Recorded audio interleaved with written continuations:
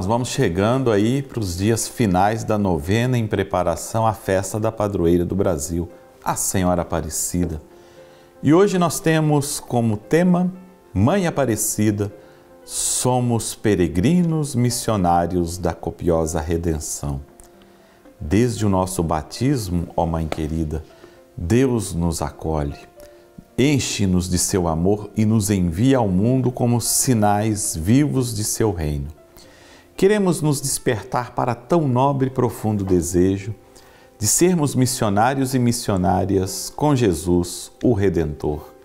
Como peregrinos da esperança e unidos em Cristo, vamos viver e crescer em comunidade, como deseja o Senhor. O livrinho da novena nos traz como exemplo de peregrino da esperança Afonso Maria de Ligório, o santo fundador da Congregação do Santíssimo Redentor, mais conhecida como missionários redentoristas.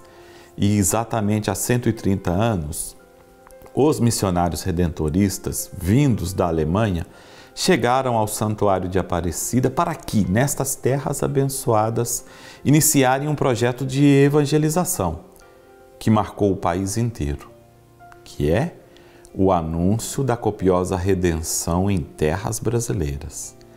Onde há copiosa redenção, há vida em abundância.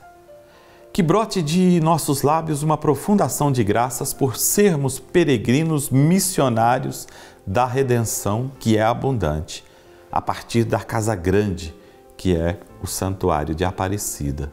Maria, a primeira missionária. A Senhora Aparecida nos dá o exemplo de como ser missionários.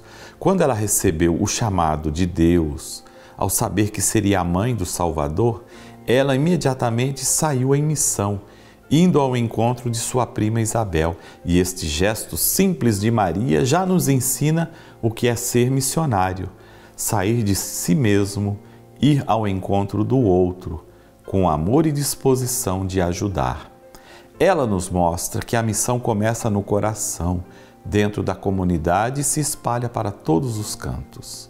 A copiosa redenção. O que significa? A copiosa redenção é o dom imenso da salvação que Jesus nos oferece.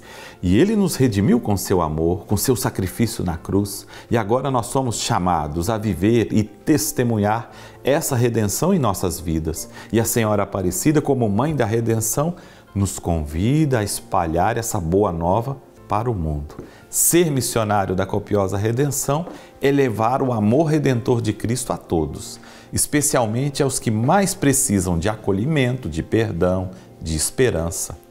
A missão começa na comunidade e nossa missão começa onde vivemos, na comunidade, na convivência fraterna, no amor ao próximo, no crescimento em conjunto que aprendemos a ser aqueles verdadeiros missionários. Maria, que viveu em comunidade com José e Jesus, nos ensina a importância de estar em comunhão uns com os outros. Viver em comunidade nos fortalece para levar essa mensagem de copiosa redenção ao mundo todo.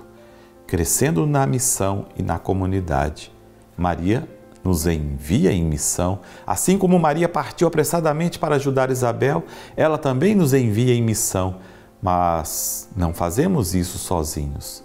Fazemos parte de uma comunidade e é em conjunto que crescemos como missionários. Então, cada gesto de carinho, cada ação de solidariedade dentro da comunidade é uma sementinha desta copiosa redenção. A semente que é plantada e é cuidada. E Maria nos convida a sermos esses missionários na família, na paróquia, no trabalho, onde quer que estejamos. Viver e crescer em comunidade. A vida em comunidade é um caminho de crescimento. A gente aprende com os outros, a gente partilha a experiência de fé e juntos a gente vai se fortalecendo. Senhora Aparecida sempre é aquela que nos convida a viver essa comunhão. Que você tenha comunhão, que você viva comunhão, que você cresça na fé, na solidariedade, no amor. Vivendo e crescendo em comunidade, experimentamos o sentido profundo, sermos missionários. Todos somos missionários para o mundo missionário. Tchau!